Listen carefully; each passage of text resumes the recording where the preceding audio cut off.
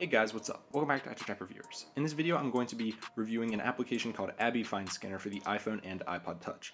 So when you open it up, this is what you're going to see. It is going to open up in the camera view. And so what this will allow you to do is take a scan or a picture of any document, receipt, book, anything like that, and easily file it and obviously scan it into one of many formats that you can choose from. So when you start it up, this is what you see. Like I said, up here at the top left, you can see you have a flash option. You can turn that on or off. You have a text option up here, and also this option will take 3 pictures of whatever document you're trying to scan, and it will choose the best for you. So that is a cool little feature. So you see there's doc and there's book. So what are those? So doc is basically the default. So if you want to just take a picture of one quick piece of paper or a receipt, just take a picture like that. If you swipe over and you have a premium account, you can choose book mode. So I will turn my phone like this. You can see book top, book bottom, and then there's this divider. So if you take a picture of a book, just like this, and you got, you know, one here, one page here and one page here, it will automatically split up the book pages into their own separate documents, which is awesome. And it will recognize that they're 2 different pages. And it will also take out any of the curves from the book, because obviously books aren't completely flat. So they've got a really great algorithm within the software that does that. And I don't know how many other scanner apps can do that, but it looks really good, and I'll show you that here in just a second. So take a picture, pretty simple. You just take a picture like this, it saves it, then you hit next, and well, normally there would be text or something, but you can crop it, you know, you can change colors, you can put it in just black and white if you want, and once it processes it, you can change the name, format, you can tag it. These are the default tags that you can use, but you can obviously make more in the settings. So that's just a quick demo of how it works. I'm going to delete this because there's nothing there. And then if I click on this button, you go into your menu. This is where all of the things that you've taken pictures of are saved. So I took a picture of a book, and it is a Windows book. I don't know, I just took a picture of it because I had it lying around. And look at this detail. Like if I zoom in here, this looks really good. This looks like I put it onto a Xerox scanner copier. So, you know, I can zoom in, you can make out every single word, and it looks good. I mean, it even has this highlighting and stuff that a normal scanner would do. It looks good, and this was not flat at all. Like, this was on this table, and it was all curled up and stuff. Like, this was not completely flat, but the algorithms and everything within the software really made it look good. So if I swipe over, here's the other page, and mind you, this was just one picture using the book mode. I just took it like that, and it automatically split all this up. This side looks even better because it had less of a curve in the page. And yeah, so everything is super clear, easy to see. You can share it down here.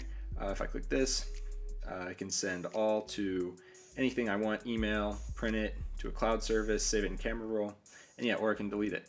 So I can also edit from here if I want, which I don't want to do.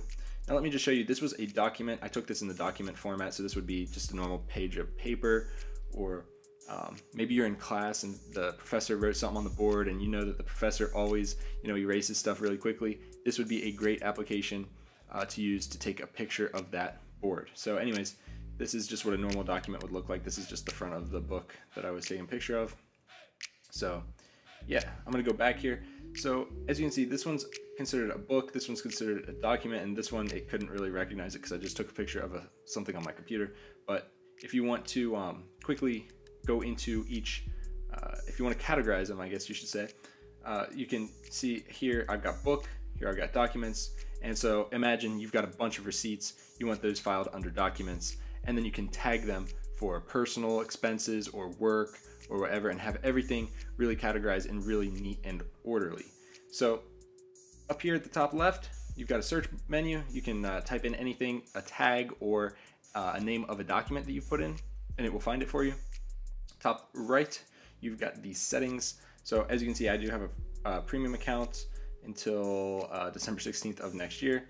Recognize text, which is awesome. I've got that. It can recognize different languages, which is super cool. I don't know of any other scanner app that can actually do that. But it's got text recognition right here, which they call OCR, and other cool features. 44 recognition languages, 12 editable formats, and I think that sends it off to a server, which is why the internet is required. But still, super cool that it can do that. And like I said, I don't know of any other scanner app that can. Protect PDF with password. That is also a premium feature. If you do have a premium account, you can do that or choose to do that if you want. These are just general settings like saving the original. You can choose the quality and stuff like that. You can, disable analytics and stuff, which obviously I'm going to do because that's how I roll. I can go back to the camera by clicking this, or I can hit this info button down here to learn a little bit more about the company, as I missed the button. Rate the app, recommend it to a friend, and more. So overall, this is an awesome scanner app. This is probably the best one. I've used probably maybe 10 different ones from the App Store over the past 6 years, but overall, this one is super, super awesome. So I really like this one, guys. If you guys want to check it out, it is free in the App Store right now. I have it linked down below in the description. If you like this video, please give it a thumbs up and subscribe, and I will see you guys in the next one. Peace.